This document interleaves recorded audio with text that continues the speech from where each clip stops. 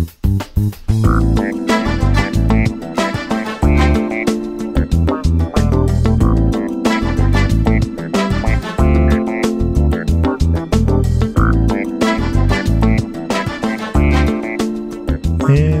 we are back, guys, with the study of the mind.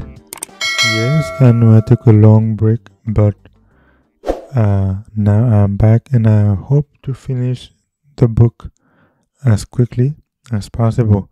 Today we're gonna be looking at Mind, Character, and Personality, Volume 1, Chapter 8, which is about religion and the mind. Religion and the mind. The love of Christ vitalizes the whole being. The love of Christ diffuses through the whole being is a vitalizing power. Every vital part, the brain, the heart, the nerves, it touches with healing. By it, the highest energies of the being are aroused to activity. It frees the soul from the guilt and sorrow, the anxiety and care that crush the life forces. With it comes serenity and composure. It implants in the soul joy that nothing earthly can destroy, joy in the Holy Spirit, health-giving, life-giving joy. So, to all of you guys who are not wanting to be, so you might not like the church, I understand, but the relationship is not between you and the church, but between you and Christ. So you have Christ in you, He will vitalize your whole being. Let's move on. Christ's work is to heal the brokenhearted. God's healing power runs all through nature.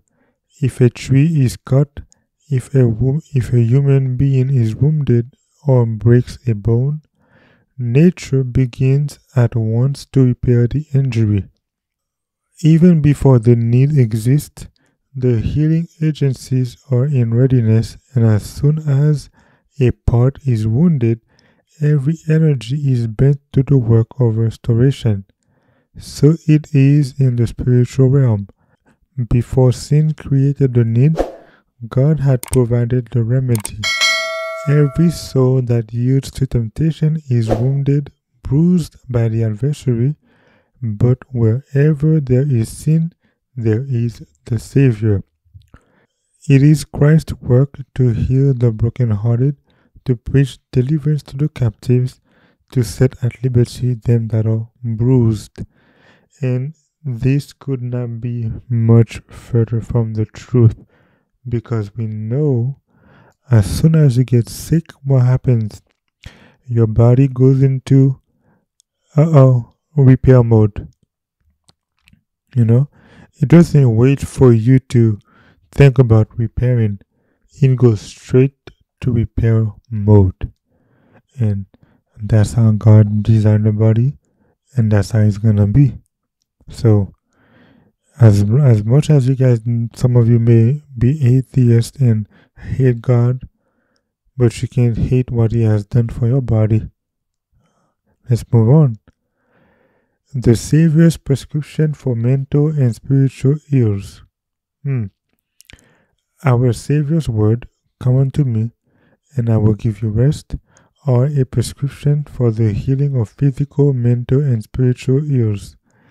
Though men have brought suffering upon themselves by their own wrongdoing, He regards them with pity. In Him they may find help. He will do great things for those who trust in Him. So, very interesting, huh? You know what? I'm not even gonna comment on that part. Okay, this is gonna be interesting. Gospel versus science and literature. And I have met many so-called atheists who say, "Well, I don't believe in God because of science." And then they would say, It's not like I don't want to believe, but I don't have enough evidence. So I'm thinking, you're not really an atheist. You're an agnostic. So let's see what the gospel versus science and literature have. Science and literature cannot bring into the darkened mind of men the light which the glorious gospel of the Son of God can bring. Yep, that is true. The Son of God alone can do the great work of illuminating the soul. No wonder Paul exclaims, "For I am not ashamed of the gospel of Christ, for it is the power of God unto salvation to everyone that believeth." The gospel of Christ becomes personality in those who believe and makes them living epistles known and read of all men. In this way, the leaven of godliness passes into the multitude. The heavenly intelligences are able to discern the true elements of greatness in character, for only goodness is esteemed as efficiency with God. You know what's funny? The person who lives according to the gospel of Christ will be acting differently than anybody else. And they become living epistles. Epistles means what? Well, let's actually see what the word epistles means. Let's see. What does epistles mean? You guys ready for that?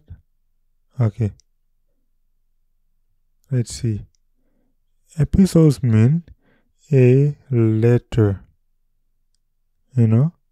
Now, I already knew that. You remember, because we have the epistles of Paul to the Corinthians, to the Galatians, to the Philippians. But I wanted to make sure. Yeah, epistles mean letter.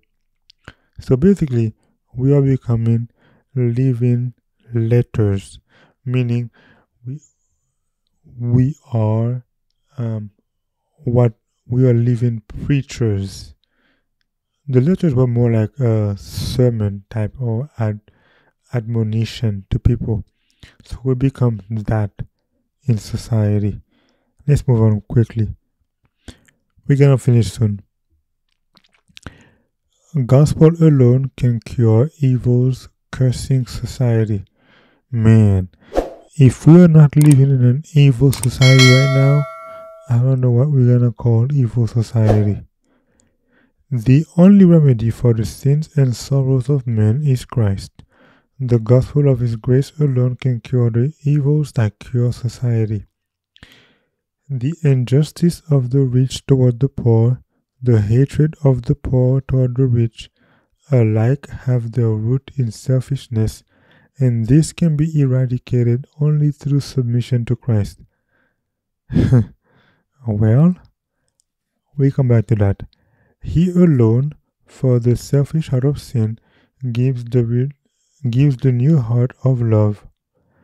Let the servants of Christ preach the gospel with the Spirit sent down from heaven, and work as it did for the benefit of men. Then such results will be manifested in the blessing and uplifting of mankind, as are wholly impossible of accomplishment by human power. Yes, so whenever we become more and more selfish, it becomes a me. Even in the dating scene today, if you look around, you see all the women are like, well, what's in it for me? Well, they never asked what I can bring forth to the man. It's mostly, what do I get out of this? And that's what they say, well, go and get with a rich man so you don't have to live empty-handed. So it's all about me and the selfish attitude and the selfish mindset. But as I mentioned, guys, only Christ can heal a selfish mindset. This is basically religion